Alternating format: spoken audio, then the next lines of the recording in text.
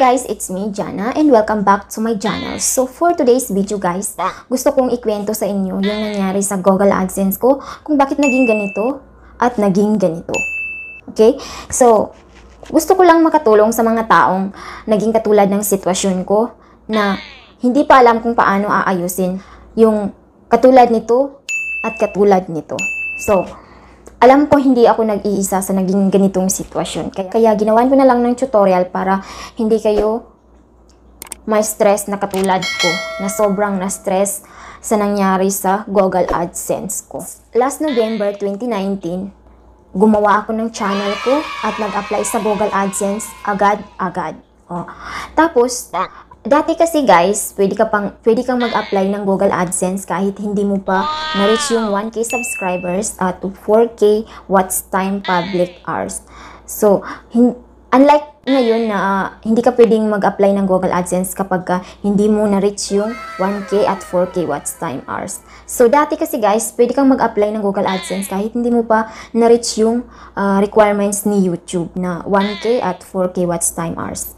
So, agad-agad akong pagkagawa ko ng channel ko, agad-agad akong nag-apply ng Google AdSense. Nag-apply ako ng Google AdSense na hindi man lang ako nanood ng tutorial kung paano gumawa ng Google AdSense. So, ang ginawa ko, hindi ko alam kung anong pinindot ko dun, anong nalagay ko. So, basta, nung nag-apply ako ng Google AdSense, hindi ko nalagay yung totoo kong pangalan at totoo kong edad. So, which is, hindi pala dapat. So, hindi ko alam na kapag nag-apply ka ng Google AdSense, dapat pala yung totoo mong pangalan at totoo mong edad. So, yun guys, ang ginawa ko. So, dati kasi guys, kapag ka nag-apply ka ng Google AdSense, ang dami mong kiniklik doon na step by step. Hindi ko alam kung anong ginawa ko, anong kinlik ko doon. So, yun guys, nung gumawa na ako ng channel ko, YouTube channel ko, nagsimula na akong mag-upload ng video. So, yun guys, nung nakakawalang gana yung walang nanonood sa'yo, for 3 months, tumigil ako. So, pagkatapos ng 3 months, nag-upload na naman ako ng video. So, yun, ang nangyari, dumami yung views ko, dumami yung watch time hours ko, dumami yung subscribers ko. So, doon ako mag-upload ng video. Kasi nga, ang dami ko nasa 3K na yung public hours ko. So, yun guys, nung nakapanood ako ng tutorial kung paano mag-apply ng Google AdSense, doon ko nalaman na dapat pala ang totoo mong pangalan ang ilalagay mo at saka totoo mong edad. So, doon ko na mali pala yung na-apply kong Google AdSense. So, ang ginawa ko, nag-sign in ako ng Google AdSense kasi gusto kong palitan yung pangalan ko. Pero, nung nag-sign in ako ng Google AdSense, every time na mag-sign in ako ng Google AdSense, ang lumalabas ay ganito. Ganito siya ang lumalabas. Every time na sa-sign in ako ng Google AdSense, ganito ang lumalabas. Paste code daw. Copy your paste code. So, kapag pinipaste code ko siya, hindi naman siya gumagana. So, dun ako na-stress guys. Sobrang na-stress ako. Gusto kong mag-sign in sa Google AdSense para palitan yung pangalan ko at palitan yung country ko. Kasi nga, yung nalagay ko dun, Saudi.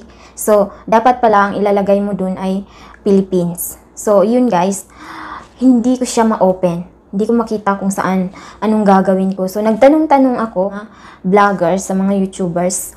Isa lang ang sabi nila sa akin. Sabi nila, hintayin mo lang na ma-reach mo yung requirements ni YouTube saka ka mag-apply ng Google AdSense. So, wag mo nang alalahanin yan kasi wala din naman yan. Kasi may bagong rules si YouTube. So, hindi mo na yan kailangan, kaya wag mo na yang alalahanin.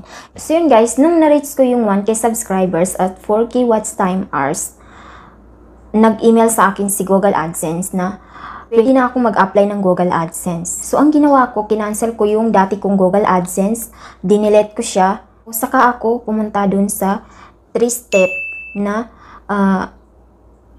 paano mag-apply ng Google AdSense. Dun sa 3-step dito, ilalagay ko na yung screenshot dito para makita nyo. Saka ako pumunta sa step 1. Nung na-cancel ko yung Google AdSense ko, pumunta na ako dito sa step 1 na ito. Nung step 2 na ako, kinlik ko yung step 2, tapos kinlik ko yung no, I don't have an existing account. So, yun ang kinlik ko. Kasi nga, kinancel ko yung dati kong Google AdSense. So, ang balak ko, sana ay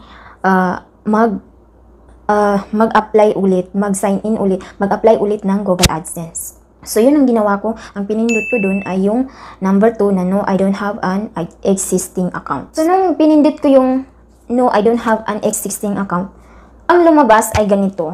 Ito siyang lumabas. Ganito ang lumabas. So, sobra na naman akong na-stress, guys.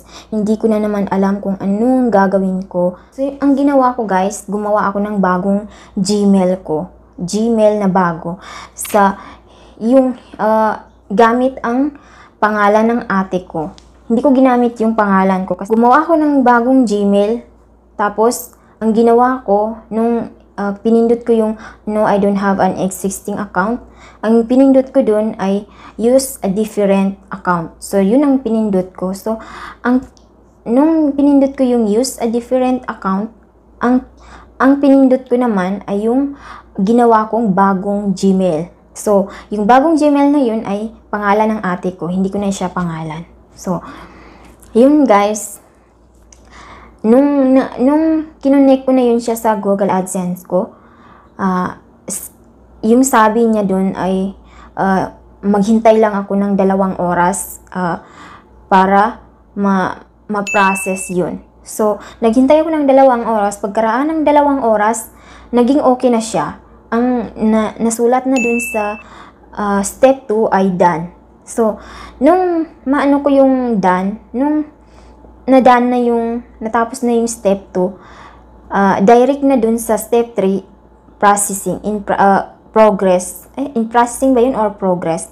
So, yun guys, pagkatapos nun, 1 araw lang, nag-apply ako nung June 7. So, pagkabukas ng 8, natanggap na nag-email na agad sa akin si Google AdSense na congratulations, etc. Hindi ko na alam kung ano, hindi ko siya recite. Yun, congratulations daw kasi nga tanggap na ako sa Google AdSense. Partner na ako ng Google AdSense. So, yun lang guys. Sana kung may katulad din sa akin sa nangyari ng Google AdSense ko na sobrang na-stress ako, sana mapanood nyo to para malaman nyo kung paano siya aayusin, kung paano ang gagawin nyo. So, kung may tatanong kayo about Google AdSense, mag-comment lang kayo sa baba. Sasagutin ko yan. Kasi nga, alam ko kung gaano kahirap yung ma-stress ka tungkol about sa Google AdSense mo na yung hindi mo alam kung saan mo pipindutin, anong gagawin mo ba, anong pipindutin mo dyan. Kasi nga ako, hindi ganun ang naramdaman ko. Hindi ko alam kung saan ko pipindutin. Kasi nga English, 'di ba? Hindi ko alam kung hindi ako makaintindi ng English. Sobra. Hindi talaga ako makaintindi ng English. So, hindi ko alam kung anong pipindutin ko. Sobrang na-stress ako. So, alhamdulillah, thanks God, thanks Allah. Kasi nga naging okay na. So, ngayon monetize na ako. So, naghihintay pa lang ng PIN. Hinihintay pa lang yung PIN ko. So, yun lang guys. Sana nagustuhan nyo ang video na to para sa mga Google AdSense problem nyo. So, yun lang guys. Kung hindi pa kayo nakasubscribe sa akin, mag-subscribe na kayo. At i-click na rin ang notification bell para updated ka po sa mga video na i-upload ko. Upcoming video na i-upload ko. So, yun lang guys. Thanks for watching. Mwah.